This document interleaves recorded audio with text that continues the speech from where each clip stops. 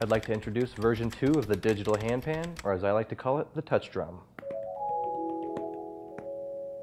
Some of you may remember the first version I made some time ago. I received a lot of positive feedback on this project, and some of you even shared your own touch drum creations with me. There have been a ton of improvements to this version. Let's go over them briefly, then we'll dive into a mini jam session. On the front of the drum, we have the same 2-button, 2-knob interface with the addition of a Teensy View OLED screen, which displays lots of useful information. First we have the volume, which is controlled by this knob.